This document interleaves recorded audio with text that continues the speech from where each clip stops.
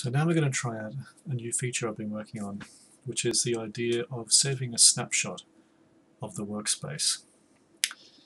So here I have a text open, a letter by Michelangelo. I'm just going to move it over there. I'm going to bring up the timeline for Rome city, and I'm going to save this configuration. So now that's saved, I'm going to refresh the page,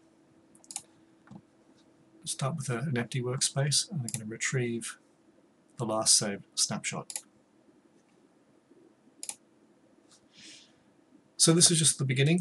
At the moment, it's been coded for these two different types of windows, text and timeline, but shortly it will support every kind of window that you can raise in Codex.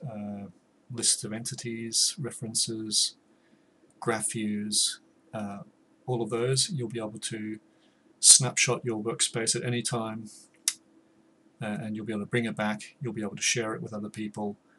You'll be able to do real research in the Codex workspace.